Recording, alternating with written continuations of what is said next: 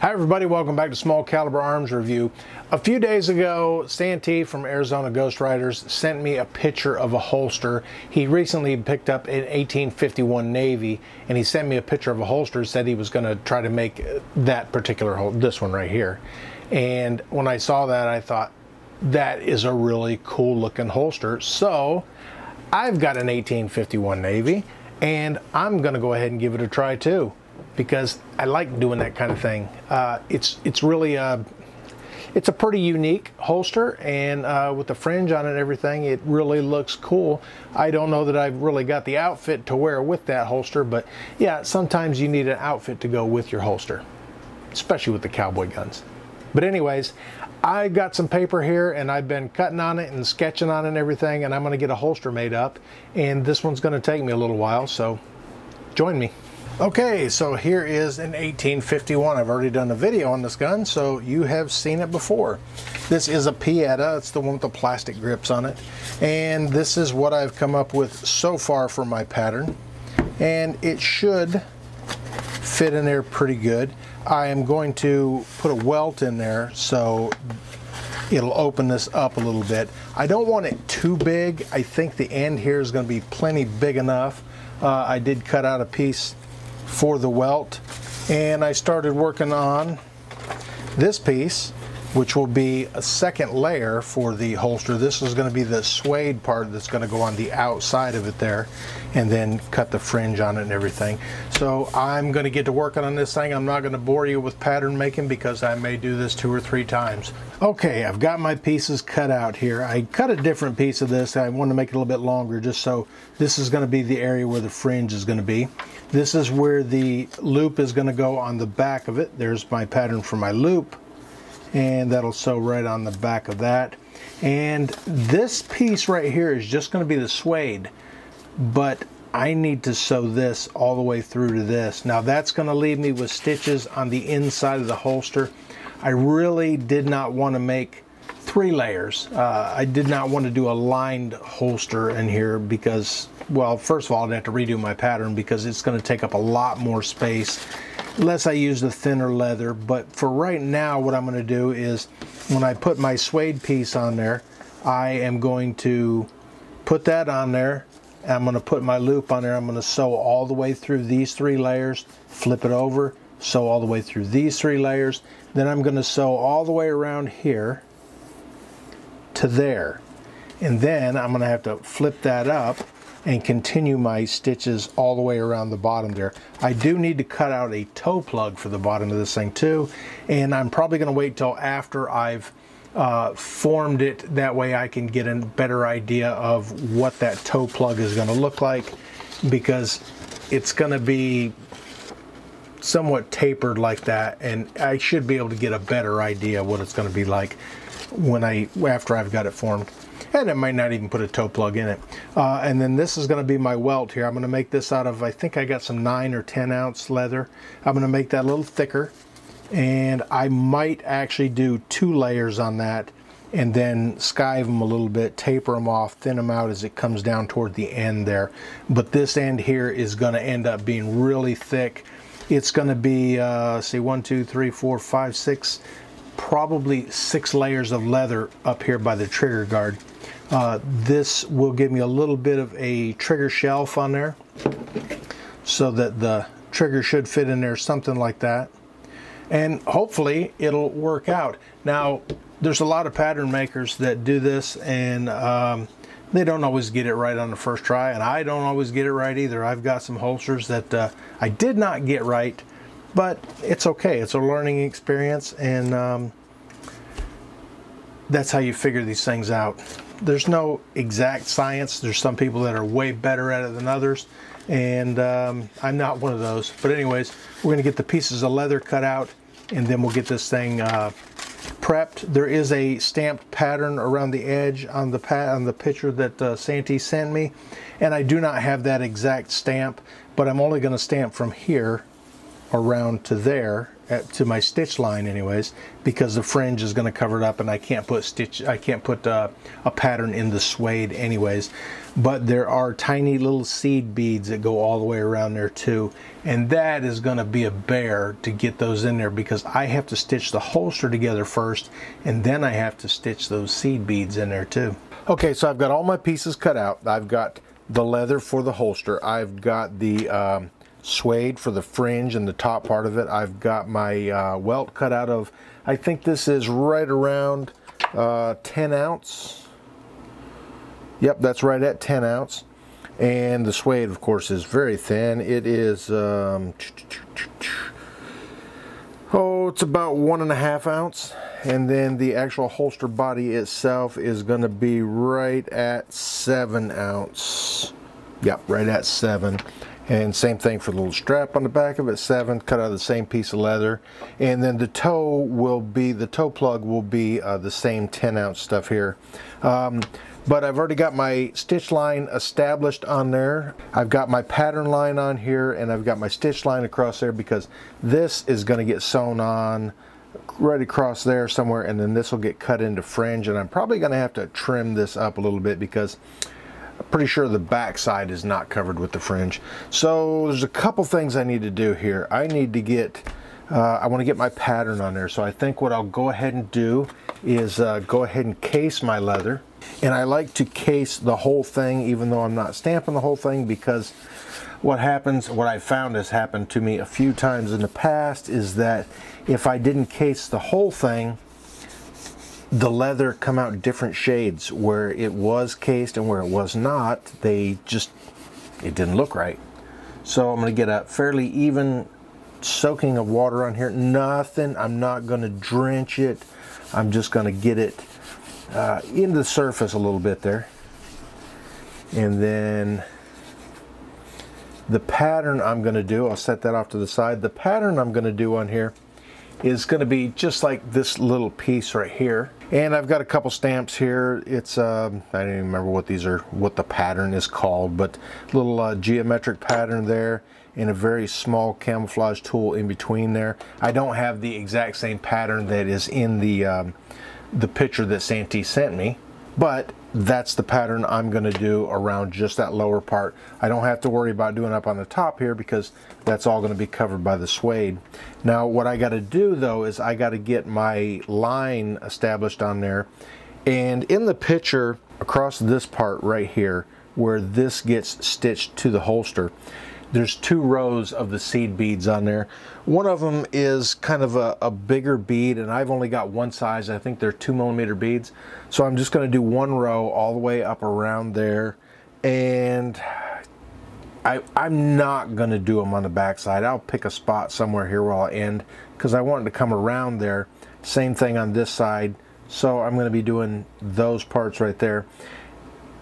And I was going to stitch the seed beads in with the stitches that go on there, but that's just going to be too difficult to pass that needle through all those layers of leather and put those beads on there.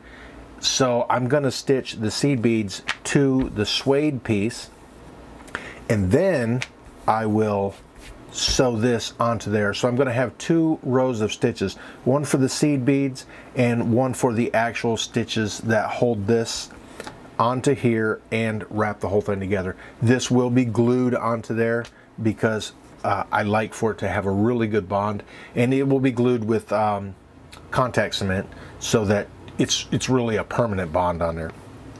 So I think what I'm going to do right now is go ahead and get this done. Now I didn't measure anything out when I picked out the stamps I wanted to use, so what I'm going to do is I'm going to kind of wing it. I'm going to start in the corner with this and that, and just move around. Now you won't be able to see the back side because it's going to be hidden, but I want this to be as symmetrical as I can get it.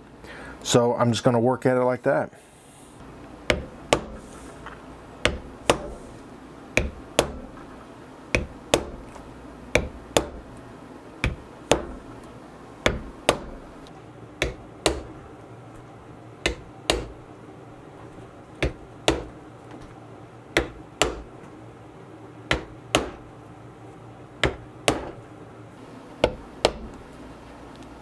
Not too bad for just a guess.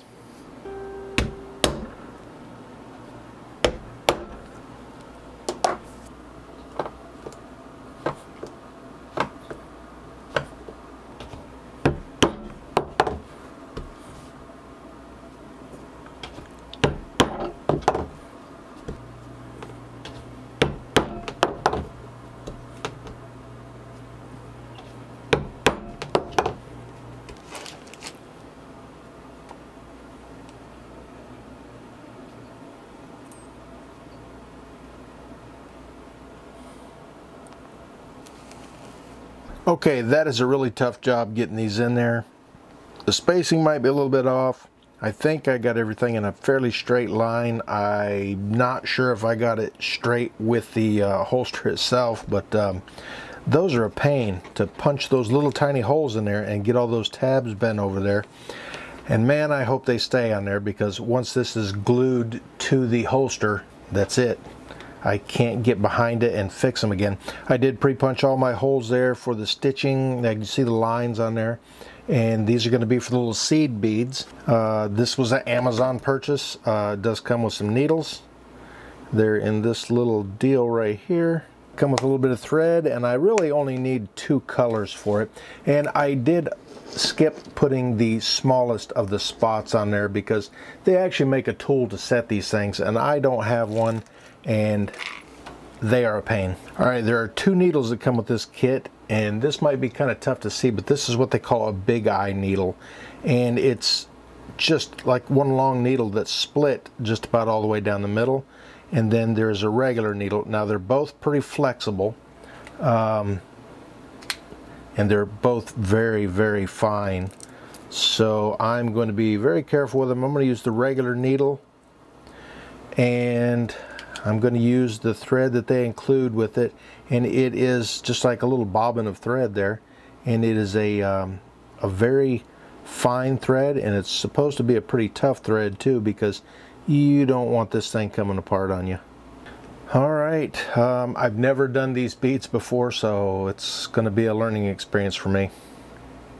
Okay, this has actually taken me several hours. Now, this is the first time I've ever beaded anything, and I'm listening to some YouTube videos, some tutorials on beading and stuff, and I wish I would listen to it a little bit sooner, because you can see some of these beads are, it's not that I misaligned my holes, it's that I've done what they call crowding, and it causes the beads to want to buckle and move side to side and everything, so my lines aren't nice and steady. So you can see right about here is where I started here, and I'm talking about the spacing, and they said it's better to have wider spacing than it is too narrow, because it causes this buckling when you're too narrow, when you've got them too close together. There's nowhere for the bead to go but to the side, so it really, that causes a problem. So I've made my spacing a little bit bigger there. Might get some little gaps between the beads. You will see a little bit of thread in there, but like the one lady also said, beads are best admired from afar, because you won't see things like this, you know, from a distance. At least I hope you won't. But I mean, this is a learning experience for me. I've never done the beading before, and never been taught how to do it any certain way other than YouTube videos, so this is what I'm going for. Now I've got to finish going down here all the way across, at least halfway across with the beads, and then the rest of it is just going to get sewn to the holster itself, because I have punched the holes all the way across there in the veg tan, which is, in suede, it's really hard to do because I cannot see the holes that I've punched. I can barely see them, but they're there. Anyways, I'm going to keep on stitching these beads on, and it's going to take a while.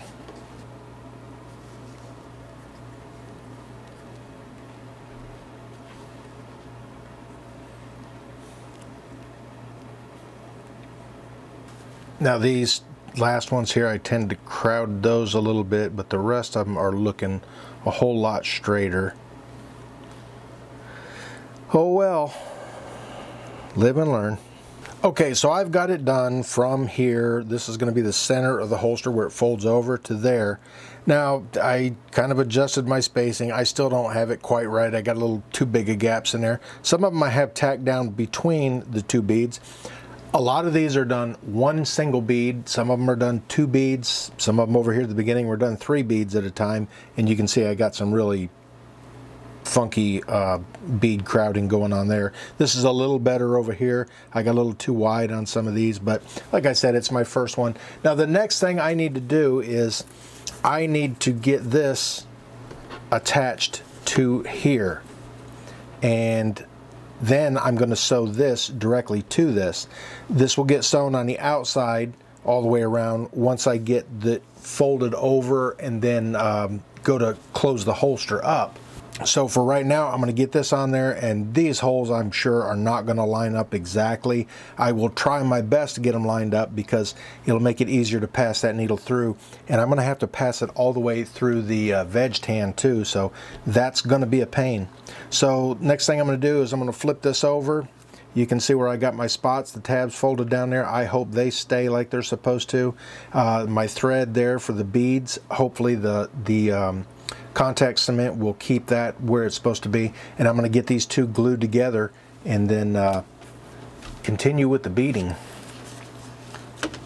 B-E-A-D-I-N-G, beading, not beating. Although it is a beating too, I think.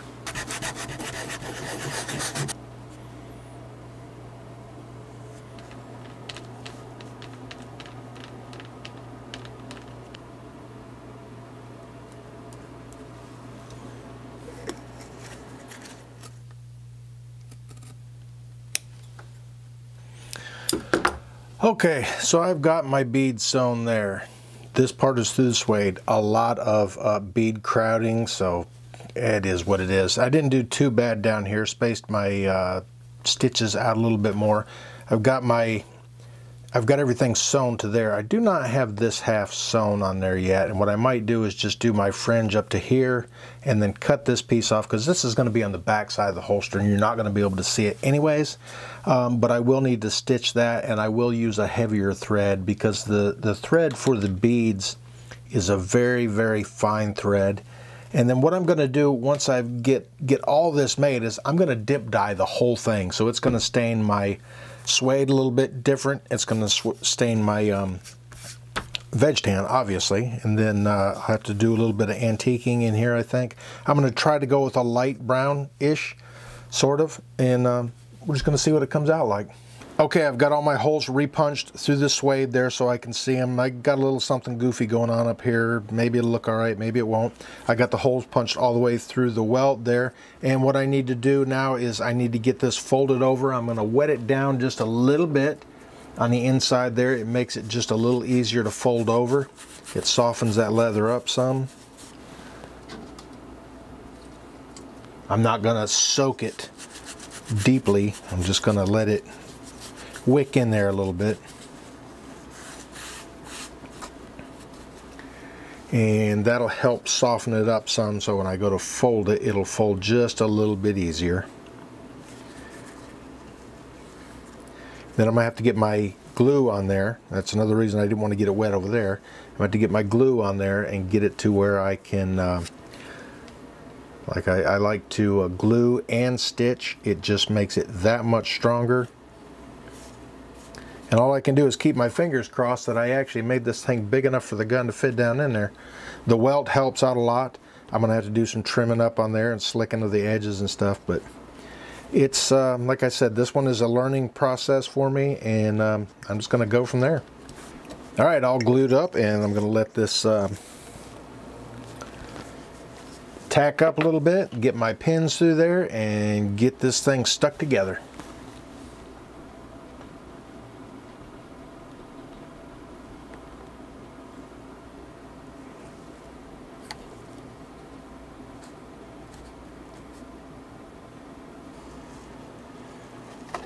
I just want to make sure I get this thick end as close to being perfect as I can. The better these holes line up, the easier it makes it to sew together.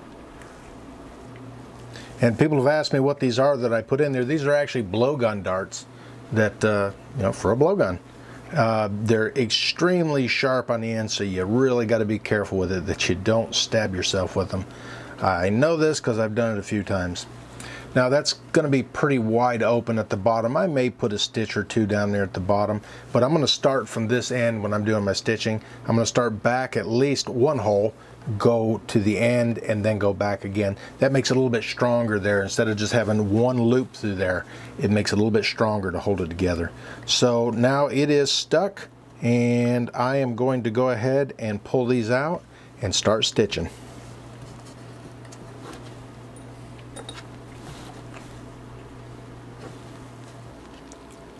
Now, one of the things you want to do when you're putting your second needle through the same hole, you want to make sure, pull that thread over to the side. Make sure you don't pierce your thread. That happens from time to time too. And if you've got it pulled tight, it's not always an issue. But sometimes if you pierce that thread when you go to tighten it down, you can't tighten it.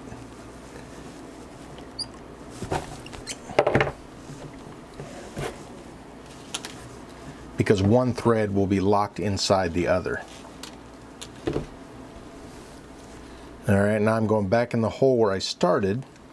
So I've already got one loop of thread through there.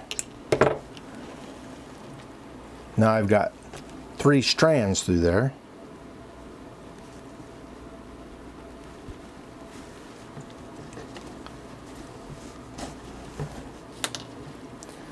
Now everything from here on out is going to be one thread through the hole. Well, 2 threads through the hole. All right, I'm going to get this set up on my stitching pony so it's not flopping all over the place.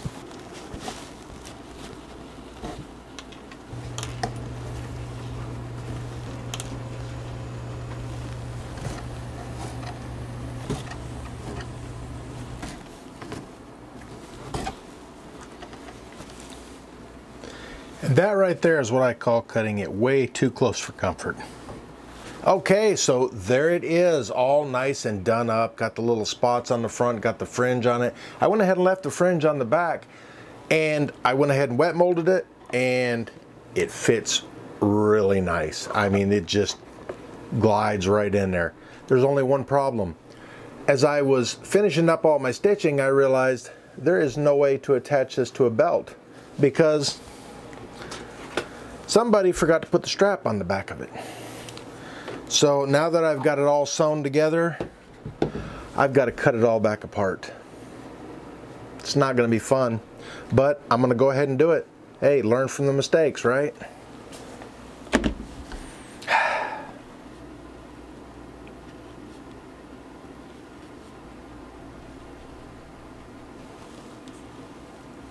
Okay, I've got the belt loop on the back there now. So now I actually have a way to carry this thing. And I'm going to have to probably wet mold it again since I, kind of tweaked it around a little bit. So, yep, I will get it all wrapped up in plastic again and let it dry thoroughly.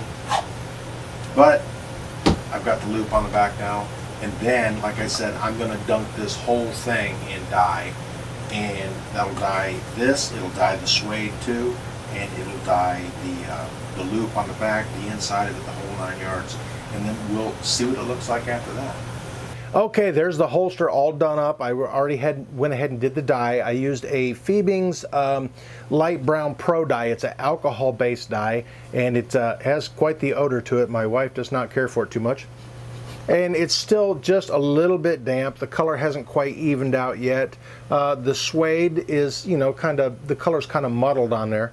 And really, to me, it doesn't look that bad. It kind of helps it look a little more rustic. This is my first time doing the glass beads on anything, and although they started out with a lot of bead crowding and kind of don't look so well, they do not look very well. The bottom part there, I adjusted my spacing a little bit and they started to look a lot better after that. The fringe is all cut. I did leave it on the back side there too. I thought it would just look kind of odd if I just cut that off there, but It's not too bad, I don't think. I think the fringe may have caused the dye to be a little more uneven because it's a little darker from where the end of the fringe is up to the sewing line there. Not that bad. I did leave it out in the sun a little bit to kind of dry off. I did fix my one huge mistake where I forgot to put the belt loop on there. But there's plenty of other little mistakes on there. But like I said, like the one lady said in the one video I was watching, beads are best admired from afar, because the farther away, the better they look. Anyways, I did have to wet mold it and everything, and it fits like a glove. Almost zero retention on there. This holds just a little bit, but not very much at all. I do like the way it fits the 1851 Navy. If I'd have thought about it, I'd have probably made it to fit my 1872 open top. Who knows? Now that I've got a little practice in, maybe I'll do one for it too. The spots that are set on here, these are a pain. They are set only in the suede, so I don't have to worry about the metal tabs on the inside of the holster. But the spots, you have to cut an individual hole for each one of those little prongs on there and then stick them through there and then bend them over. They do make a tool, and I will probably in the future invest in one of those tools to set the spots. You can use it for snaps and rivets and everything too, and it sure makes them a lot easier and more successful when you go to put them in, and a lot faster also. But anyways, there it is. There's my beaded fringed holster, kind of like the one in the picture that Santee sent me. I like the looks of it. I think it turned out pretty good, I guess, for my first one like this. And like I said, I am not a professional holster maker. It's just a hobby for me. But it fits nice, it looks nice, and I kind of like it. Anyways, if you could, hit this button up here to check out some of my other videos. Hit this button over here to subscribe if you haven't already. And thanks for watching Small Caliber Arms Review.